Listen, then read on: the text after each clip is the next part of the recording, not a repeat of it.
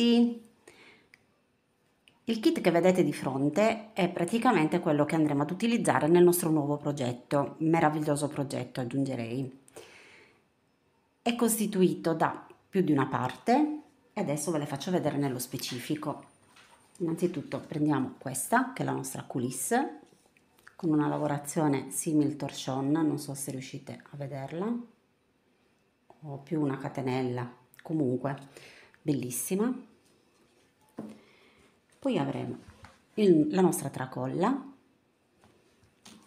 che è agganciata a una di queste due parti. Queste due parti hanno una doppia funzionalità, sia come vi ho appena detto la base della nostra tracolla, quindi dove verrà agganciata la nostra tracolla. Le parti laterali che voi vedete verranno richiuse su se stesse e andranno praticamente ad unirsi al fondo. Adesso ve lo faccio vedere con la parte lavorata verso l'interno così capite, anzi forse è meglio, ok. Praticamente queste due parti laterali verranno unite al fondo ovale o no, il fondo circolare attraverso una cucitura che andremo a fare su queste maglie basse. Io qua ho già lavorato la seconda parte, insomma, di laterale, chiamiamolo così, che poi non è un laterale, con un filato semilucido che non è rigido di sicuro perché ha una lavorabilità molto alta, ma non è neanche troppo morbido. L'ho messo doppio perché avevo necessità, o meglio, preferivo avere questo effetto un po' merletto. È veramente bellissimo. La rocca è questa. Trovate tutto sul sito di Creativika con la K finale. Poi nel box informazioni metterò il link di riferimento per questo kit. Potete sceglierlo, come vi ho detto, in sughero, in pelle o in ecopelle. La gamma di colori è vasta, quindi poi sarete voi a personalizzare il tutto scegliendo o abbinando colori diversi. Ok, metto via questo che per il momento non mi serve, a parte il fondo. Ci servirà, oltre al cordino, un uncinetto numero 3,5 con il quale, scusate 4, con il quale andremo a lavorare il corpo borsa, un uncinetto 4,5 con il quale inizieremo la lavorazione, quindi le maglie che andremo a fare sul fondo sono leggermente più larghe rispetto alla struttura del corpo borsa. Un ago da lana che ci servirà per unire le parti e eventualmente anche il corpo borsa bloccarlo insomma qua e là alla struttura che vi ho appena fatto vedere. Metto via anche la coulisse.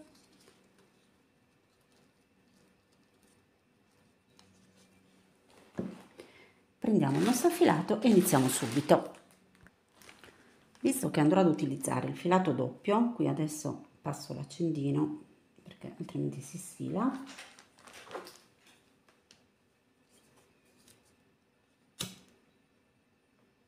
Ecco qua. Vi dicevo, visto che andrò ad utilizzare il filato doppio, vado a mettere le due rocche all'interno di una busta, così non avrò una rocca che va a destra e l'altra a sinistra.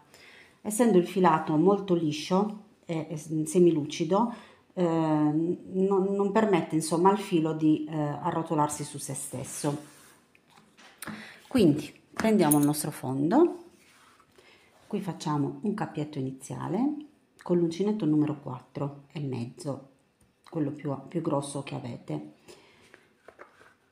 Facciamo il cappietto, prendiamo il filo, facciamo 2 catenelle che sostituiranno la nostra prima maglia bassa, entriamo un'altra volta nello stesso punto e lavoriamo un'altra maglia bassa. Dovete fare 2 maglie basse per ogni foro. Tenete il filo molto largo per evitare insomma che il fondo si incurvi, non dovrebbe succedere, ma tutto può essere. Ok, quindi ci metto 4,5, 2 maglie basse per ogni foro sottostante e così via sino alla fine. Ho finito il giro, andremo a fare una maglia bassissima sulla seconda delle 2 catenelle iniziali e ci ritroviamo con 70 maglie. Adesso catenella, rientro nello stesso punto, lavoro in costa retro, quindi nella parte retro della maglia, in questo caso una catenella, e vado a fare una maglia bassa, quindi lavorando la parte retro della maglia, questa, non entrando sotto ma lavorando la parte retro del lavoro. Il punto che andrò a fare è un multiplo di 3 maglie più una. Qui fate attenzione, come ho fatto io, a prendere tutti e 2 i fili, così. Vi dicevo, il lavoro che andremo a fare si sviluppa di un multiplo di 3 maglie più una. Ne ho 70, quindi 69 è un multiplo di 3 più una fa 70. Se l'avessi fatta apposta non ci sarei riuscita. Ok, il primo giro lo lavorate col 4,5, così come avete fatto il fondo. Dopodiché passiamo al numero 4. Fate un giro di maglie basse in costa retro per tutto il giro. Arrivati alla fine del giro chiudiamo con una maglia bassissima sotto la prima maglia bassa del giro precedente. Adesso catenella, rientriamo nello stesso punto e facciamo una maglia bassa. Oh, ho sbagliato, devo puntare più sotto. Una maglia bassa, filo sull'uncinetto, rientriamo nello stesso punto e facciamo una mezza maglia alta, quindi passando col filo sotto tutte e 3 le catenelle. Filo sull'uncinetto, rientriamo un'altra volta e facciamo una maglia alta. Adesso posso anche cambiare l'uncinetto, passare quindi dal 4,5 al 4. Saltiamo 2 maglie di base, nella terza lavoriamo una maglia bassa, tutte nello stesso punto, una mezza maglia alta e una maglia alta. Quindi di nuovo saltiamo 2 maglie di base, una e 2, e di nuovo maglia bassa, mezza maglia alta, maglia alta, tutte nello stesso punto. Continuate così per tutto il giro sino a ritrovarci su questo punto. Arrivati alla fine del giro, praticamente finito questo tris di maglie, abbiamo subito quello successivo. Però se fate attenzione, tra questa e la terza, dove andremo poi a lavorare il motivo successivo del secondo giro, ci sono 2 maglie anche qua, maglia bassa, mezza maglia alta. Quindi vi sembra che siano vicine, cioè accavallate o attaccate, ma così non è. Adesso ho cambiato uncinetto, non so se a voi è capitata la stessa cosa. Io qui pensavo di dover utilizzare l'uncinetto di una misura o mezza misura, anzi più stretto, e ho visto che il filo tirava, quindi ho ripreso praticamente in mano il 4,5 senza problemi. Ho disfatto giusto 2 motivi e ho continuato con il 4,5, quindi tutto il corpo borsa verrà lavorato con il 4,5, a differenza di quello che ho detto a inizio video. Quindi togliamo l'uncinetto, facciamo passare l'uncinetto stesso sotto la maglia bassa del primo ventaglio, chiamiamolo così, che abbiamo fatto. Prendiamo tutti e 2 i fili, se state usando solo un cordino prendete solo un filo. Adesso con l'uncinetto entriamo sopra la maglia alta, che sarebbe questa, Entriamo nella catenella che abbiamo appena tirato, tiriamo un pochino il filo, facciamo passare il filo sotto tutte e due le maglie in questo modo e ci ritroviamo proprio sulla maglia alta. Lavoriamo una catenella, tutto nello stesso punto. Il primo è sempre un po' più tosto da fare, quindi maglia bassa, mezza maglia alta, maglia alta, tutta nello stesso punto. Saltiamo 2 maglie di base, quindi sarebbe la maglia bassa e la mezza maglia alta. Sopra la maglia alta facciamo maglia bassa, mezza maglia alta, lavorate sempre molto morbido, mi raccomando, maglia alta, cioè il filo deve essere lento, non troppo tirato. Ci spostiamo sulla maglia alta, quindi saltiamo maglia bassa e mezza maglia bassa sopra la maglia alta, nello stesso punto facciamo una mezza maglia alta e una maglia alta.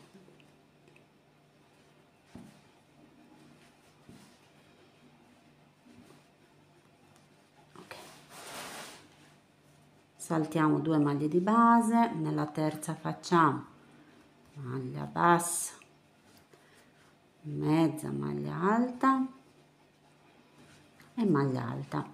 Fate così per tutto il giro, poi vi faccio vedere anche nel terzo l'avvio della riga praticamente.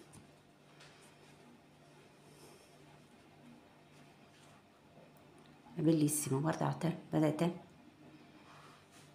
Pende verso l'alto. Ok, ci vediamo alla fine del giro. Quindi vi faccio vedere come chiudo il giro e ricomincio quello successivo. Questa è la maglia bassa, inizio giro, allarghiamola un pochino, tiriamo un pochino il filo da qua, lo facciamo passare sotto la maglia bassa, tiriamo il filo, non troppo come ho fatto io, così va bene. Quindi entriamo dentro l'ultima maglia, quindi la maglia alta del giro che abbiamo fatto. Vedete, questa centrale praticamente è questa parte di filo che abbiamo fatto passare dietro. Quindi noi entriamo dentro la maglia alta, dentro questo cappietto che abbiamo creato tirando il filo sull'uncinetto, passiamo dentro il cappietto, vedete così, passiamo sotto la maglia alta e abbiamo ricominciato il giro. Quindi qua sopra catenella, entriamo, maglia bassa, filo sull'uncinetto, rientriamo, mezza maglia alta, di nuovo filo sull'uncinetto, rientriamo per la terza volta e facciamo la nostra maglia alta. Di nuovo ci spostiamo di 2 maglie, quindi la prima è questa dove abbiamo fatto passare il filo, non si vede, è nascosta ma c'è. Una è questa è la seconda, nella terza proprio la maglia alta corrispondente del giro precedente ricominciamo il nostro tris di maglie. Mi raccomando, filo molto morbido. Di nuovo saltiamo 2 maglie di base, quindi 1, 2, nella terza maglia bassa, filo sull'uncinetto, mezza maglia alta nello stesso punto, filo sull'uncinetto, maglia alta, tutte e 3 nello stesso punto. Continuate così sino a raggiungere l'altezza del giro borsa o del laterale, chiamatelo come volete. Quindi dovete arrivare praticamente a questo punto qua. Poi vi faccio vedere come ho fatto la riga di contorno su questa parte di kit, che praticamente diventerà così. Una volta che avete raggiunto questa altezza vi fermate, non ci sarà bisogno di fare occhielli perché stavo provando proprio in questo momento e tra i tris diciamo di maglie la coulisse entra tranquillamente, quindi non ci sarà bisogno neanche di creare degli occhielli, potrete entrare e uscire da dove volete. Ok, ci vediamo alla fine della lavorazione, quindi quando avrò completato il mio corpo borsa. Vediamo un pochino se riesco a trovare un metro, così vi dico esattamente per quanti centimetri dovete lavorare.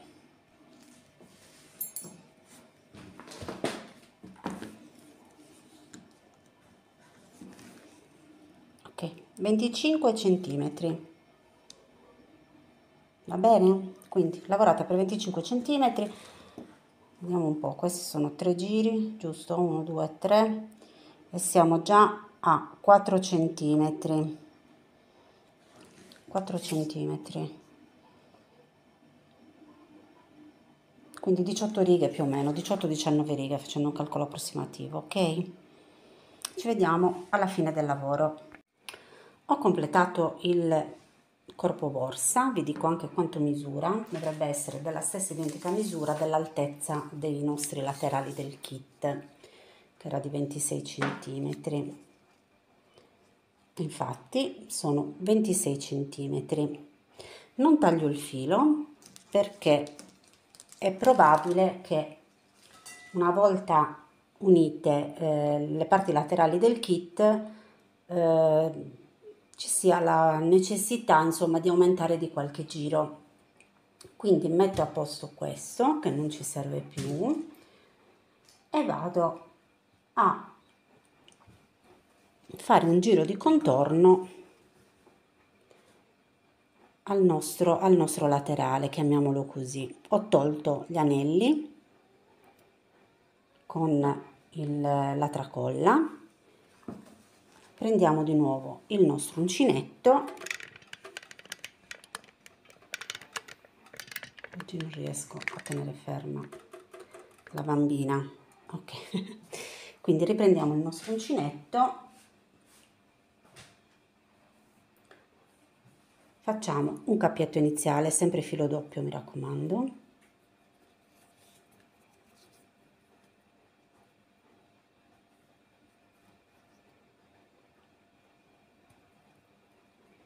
inseriamo l'uncinetto in uno dei fori nella parte più lunga, tiriamo il filo, facciamo 2 catenelle che sostituiscono la nostra prima maglia bassa, rientriamo nello stesso punto,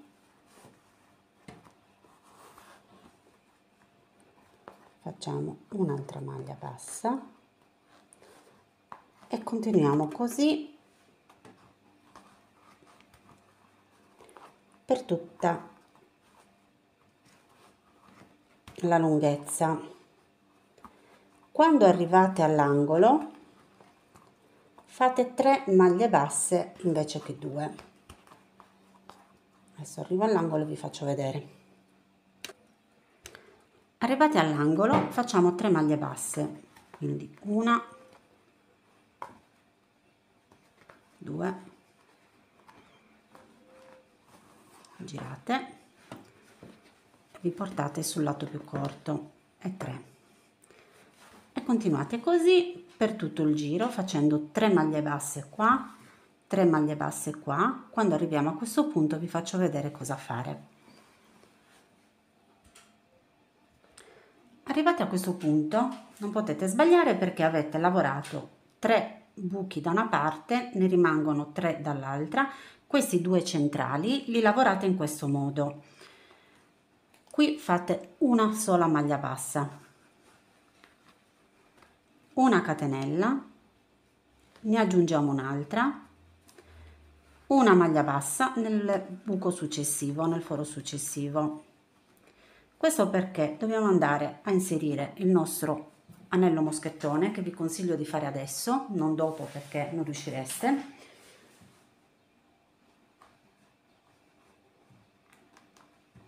Piano piano girate se avessimo fatto 2 maglie basse, l'anello avrebbe appiattito in maniera orribile. Ve lo dico perché l'ho fatto.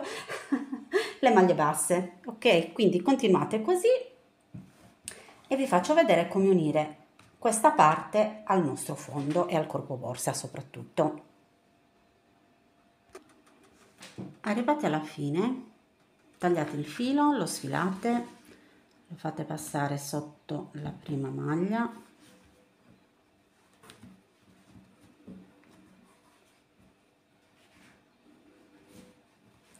dentro l'ultima, riprendete il filo, tirate e lo fate in un modo o nell'altro fermare nella parte retro. Adesso vi devo dare un paio di calcoli. Allora,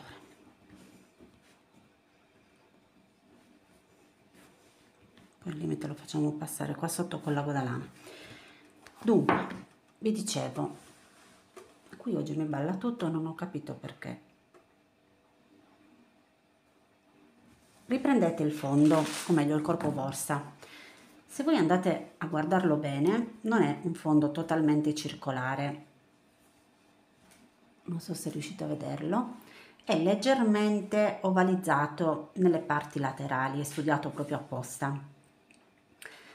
Il nostro fondo è composto da 70 maglie basse, quindi cosa fate? Prendete più o meno il centro di questo fondo, io ho contato i fori, sono 35, quindi significa che noi andremo a calcolare 35 maglie nella parte alta, 35 maglie nella parte bassa. Come fare questo calcolo? Allora, prendete approssimativamente il centro, che dovrebbe essere questo dell'ovale, no? Non il centro, la parte estrema, diciamo, il punto centrale della curvatura. Quindi vi prendete dei marcapunti e andate a segnare 35 maglie da una parte, 35 maglie dall'altra. Uno di questi gruppi di due verrà suddiviso in due parti, quindi una maglia andrà a contare le 35 maglie alte, le 35 maglie della parte alta. La seconda maglia andrà a contare le 35 maglie della parte bassa. L'importante è che voi segnate esattamente il centro di questo calcolo, perché da qui partirà praticamente la cucitura del laterale della nostra borsa. Non so se sono riuscita a spiegarmi bene. Intanto mi vado a superare i marcapunti. Allora, partendo da questo punto, che più o meno è il diametro esatto, andiamo a contare 35 maglie, quindi 2, 4, 6, 8, 10, 12, 14, 16, 18, 20, 22, 24, 26, 28, 30, 32, 34 e 35. Quindi andate a segnarvi il marcapunti nella 35esima maglia.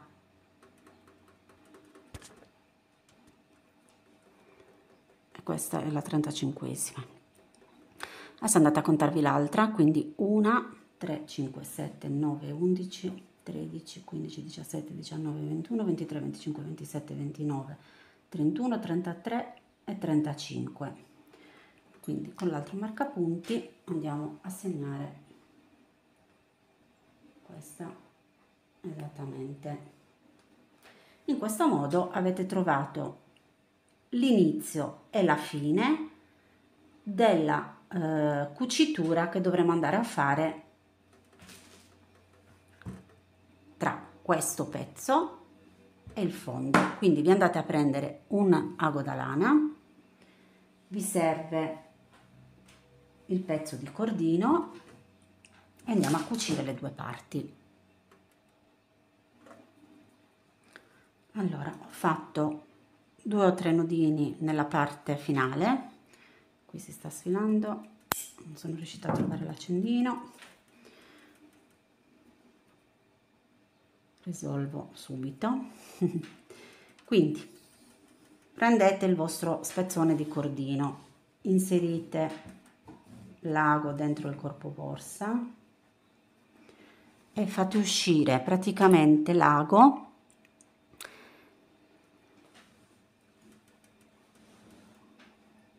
in questo punto qua, dove praticamente si è creata la maglia quando abbiamo lavorato le maglie basse in costa retro, questa aletta qua.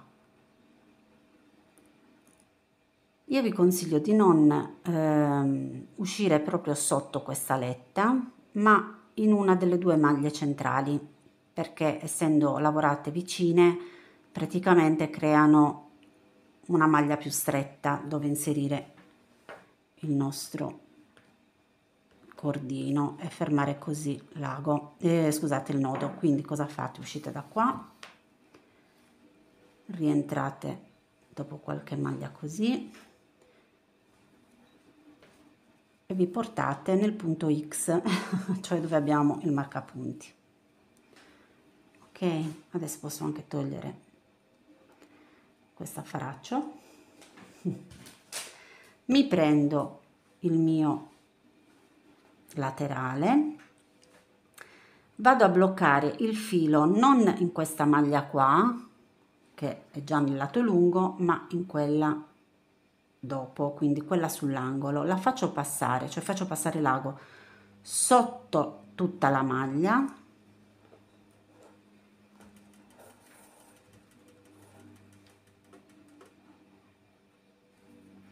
dopodiché entro nella prima maglia utile, quindi quella che mi serve per cucire le due parti, entro al centro. Questo perché la cucitura la andremo a fare nella parte esterna della nostra maglia, quindi la letta esterna, in questo caso la letta di sinistra, prendendo questa parte qua dove abbiamo messo il marcapunti. Entro un'altra volta, così blocco bene il filo, tirate un pochino qua, così. Adesso entriamo in quella successiva, entriamo dentro e usciamo nella letta della maglia successiva. Non potete sbagliare perché ad ogni maglia corrisponde la maglia di fronte. Ok? Tirate,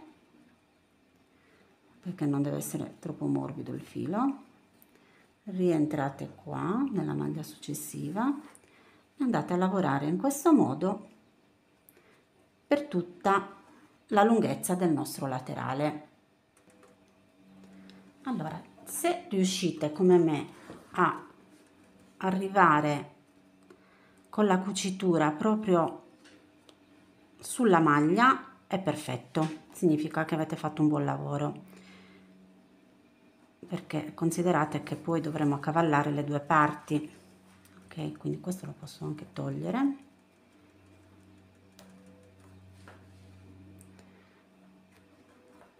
Praticamente ho chiuso il lavoro nella maglia prima del marcapunti. Ok,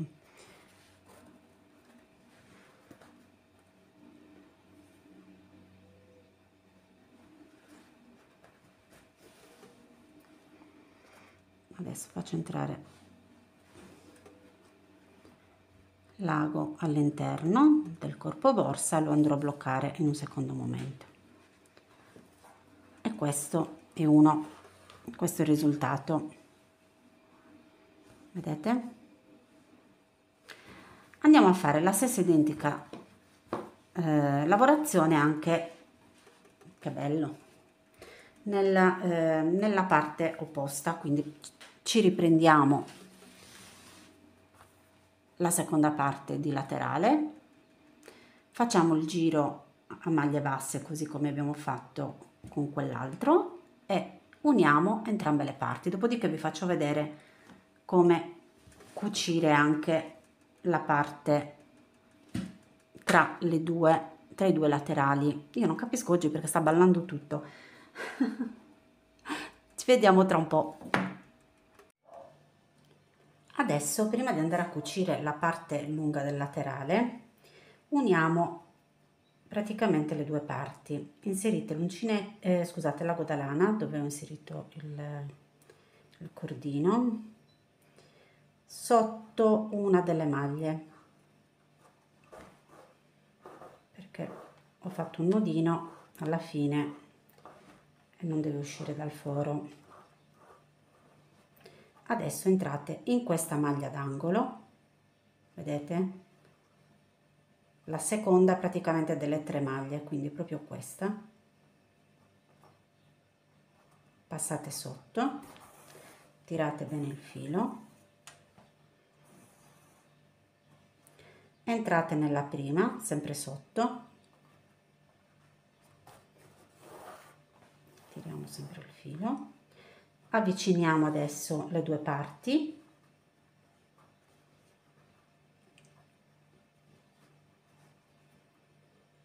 entriamo nella seconda delle 3, anche se è distante non vi preoccupate, serve solo ad avvicinare le maglie in questo modo. Adesso entriamo sotto quella a fianco e sotto la prima,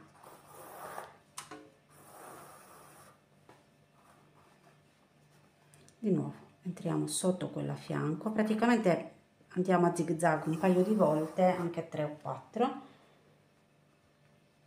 in modo tale che le maglie risultino allineate. Adesso possiamo continuare la cucitura, in questo caso passando sotto le maglie, non come abbiamo fatto sul fondo. Quindi qui passo sotto quella a fianco ed esco in quella di fronte, sempre sotto, di nuovo entro in quella a fianco ed entro in quella di fronte, tiro sempre un po' il filo, di nuovo entro qui ed esco qua, entro in quella a fianco ed esco in quella di fronte e così via sino alla fine, quindi lavorando tutte e due le parti. Questa risulta con questa con questa,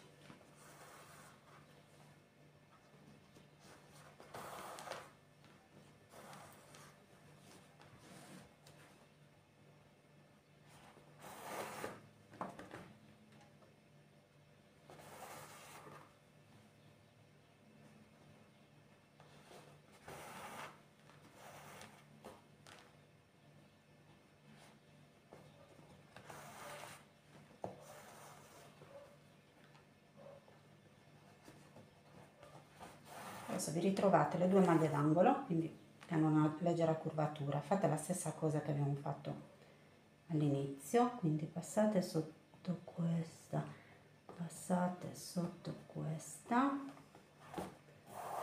andate nella maglia a fianco, quindi questa, fate uscire il filo, fate entrare il filo qua nella maglia centrale, in questo modo, tirate,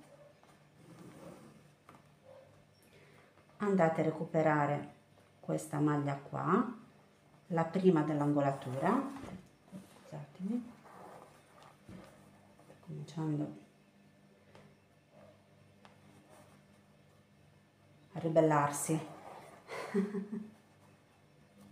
entrate di nuovo qua, uscite qui e cominciamo la vera e propria cucitura della parte del fondo, così come abbiamo fatto all'inizio. Tirate leggermente ma non troppo, perché rischiate di far rompere il filo,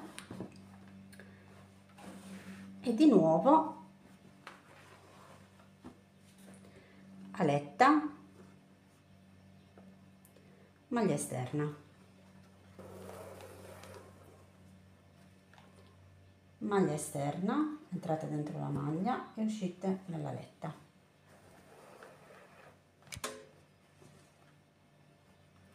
E al limite qui lo sistemiamo con qualche punto in più, perché considerate che dobbiamo anche unire con dei punti invisibili queste parti, almeno sino all'altezza dove viene inserito il moschettone. Ok, intanto continuo a cucire questa parte qui e poi vi faccio vedere come procedere. Quindi questa letta e questa la parte esterna, aletta, molto semplice.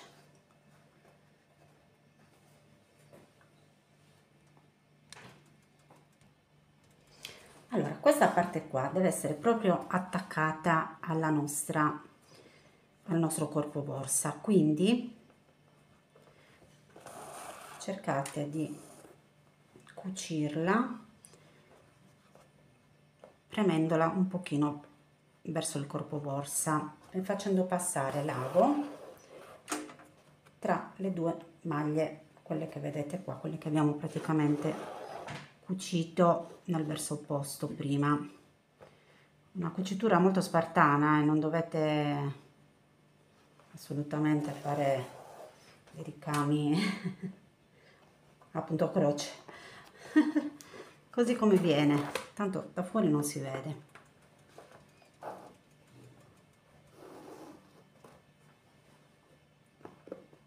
Questa è l'unica parte che dovete proprio unire benissimo al corpo borsa. Tutto il resto si può fare in maniera molto sommaria. Allora, qui abbiamo detto che dobbiamo chiudere un pochino, vedete questo spazio che si è creato qua, quindi facciamo così. Non mi piace perché si vede troppo il filo, questa striscia di filo, quindi facciamo passare il filo sotto le maglie, quindi sono uscita qua, rientro qui,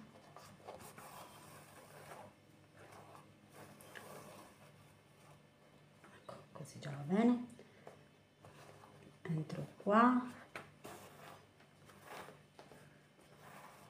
sulla sinistra dello spazio, entro sotto, ritorno indietro, esco dall'altra parte e faccio la stessa identica cosa. Quindi entro in questa maglia,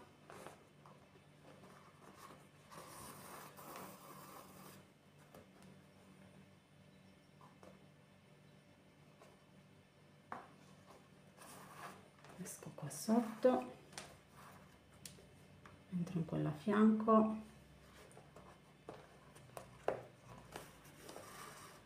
e faccio l'ultimo passaggio passando qua sotto, tirando un pochino il filo, se ci riusciamo, non è detto. Ecco fatto. Questa parte ve l'avrei risparmiata volentieri, visto che sono imbranata, però meglio farvela vedere perché qua non mi piaceva quello che si era formato, uno spazio, un cratere. Ok, detto questo, ricominciamo ad unire. Adesso vedete questa parte qua della curvatura risulta più lontana rispetto al corpo borsa, ma non vi dovete preoccupare, voi entrate in un punto X, non deve essere una cucitura perfettamente appiattita, è una cucitura giusto per unire il corpo borsa alla parte laterale. Quindi anche in questo caso molto sommariamente andate avanti e indietro con punti sparsi, giusto per dare una leggera unione alle due parti, niente di artistico, ok, diciamo così. vi allargate un pochino da dentro il corpo borsa e continuate a dare punti sparsi. Una volta che avete completato tutto questo lavoretto, che è il peggiore in assoluto che amo fare, dovete semplicemente controllare l'altezza del corpo borsa. Adesso vedo se mettendo la coulisse e chiudendola, il fatto che il corpo borsa sia sotto la parte laterale non credo mi provochi grandi traumi. Adesso vediamo, faccio quest'ultimo lavoretto e sono da voi. Ho inserito la coulisse praticamente tra i due laterali, più o meno ho cercato il centro della cucitura qua sotto, vedete, e l'ho inserita 8 volte senza stare a contare tantissimo, anche perché il punto poi permette di inserire tranquillamente la coulisse, vedete, molto flessibile.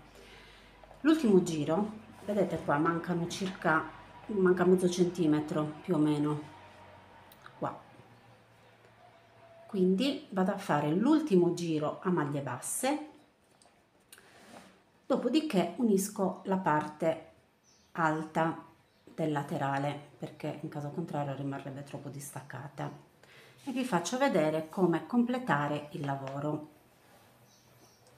È veramente bellissima. Quindi sono uscita, ho fatto la mia catenella, rientro nello stesso punto, faccio una maglia bassa, mi sposto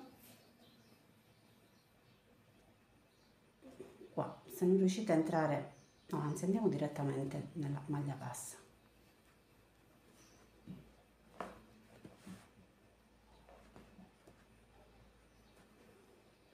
Ho lavorato una maglia bassa sopra i ventagli dell'ultimo giro, quindi la serie di 3 maglie, così come si trovano. Ci vediamo alla fine del giro. Finito il giro a maglie basse, tagliamo semplicemente il filo, sfiliamo, facciamo passare sotto la prima maglia bassa del giro,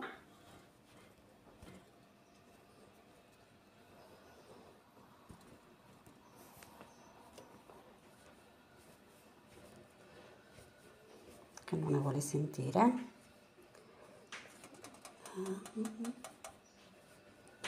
provo ad allargarlo da qua,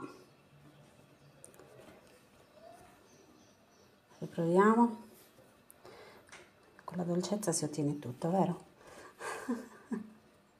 Ecco fatto, lo ripassiamo dentro l'ultima maglia fatta e poi lo andiamo a bloccare qua sotto da qualche parte.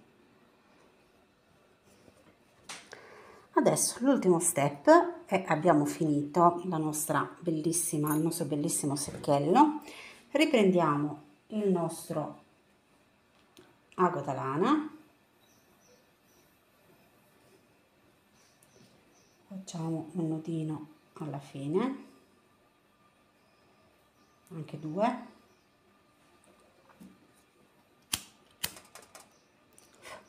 ok. Adesso entriamo in un punto qualunque all'interno del nostro laterale. Prima di andare a unire le due parti inseriamo l'anello moschettone. Non fatelo passare però nel corpo borsa, perché ho paura che magari a lungo andare rompa praticamente il cordino.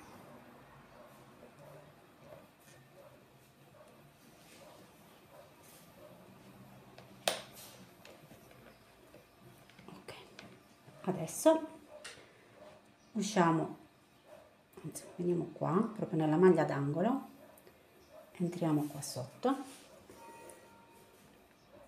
entriamo nella maglia a fianco e usciamo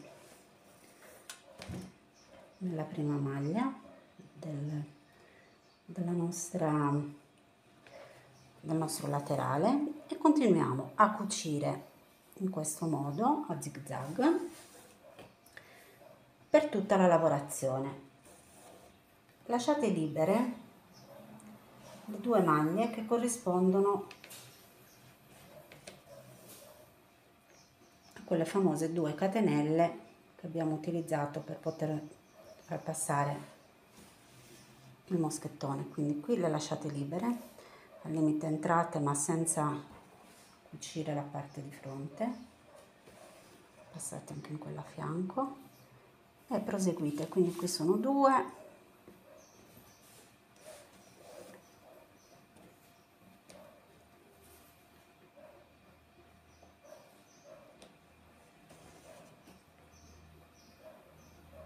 passiamo 2 volte in maniera tale da rinforzare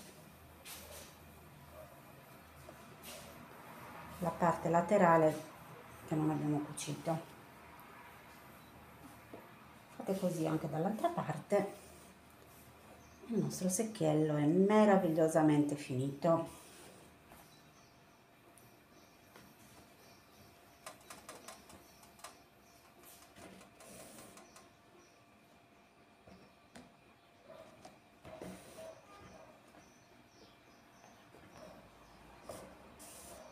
Portate dentro il filo e poi lo andiamo a bloccare in un secondo momento.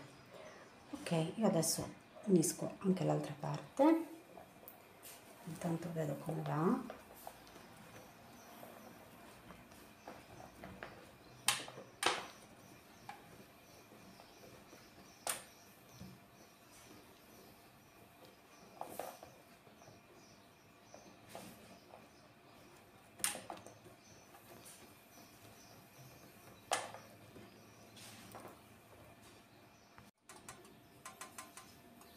Ecco qua, finito, è bellissimo, veramente bellissimo. Adesso vedo se riesco a fare un video,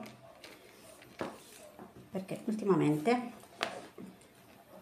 metto delle musiche che evidentemente sono coperte da copyright e YouTube mi blocca, e questo è quanto. Quindi devo fare prima il video, poi mettere una musica che piace a YouTube e poi posso pubblicarlo. Allora, questo è quanto. Se volete trovare un'alternativa per unire anche la parte centrale, ma è un'idea, perché ci sono delle persone che preferiscono avere proprio l'apertura della borsa completamente chiusa, in questo modo. Ci sono dei gancetti che si uniscono da una parte e dall'altra. Adesso vedo se ne trovo qualcuno, ma la chiusura così è funzionale, anzi è perfetta, direi. Guardate quanto è bello. Adesso vi faccio le foto, vi faccio, ripeto, un piccolo video, tempo di scegliere la musica che piace a YouTube e sarà sul mio canale. Come sempre vi ringrazio il negozio Creativika perché mi dà la possibilità di vagare con la fantasia, posso fare ciò che voglio. L'importante insomma è essere tutti contenti e soddisfatti, e io lo sono. Bellissimo, veramente bellissimo. Vi mando un grosso bacio e alla prossima, ciao!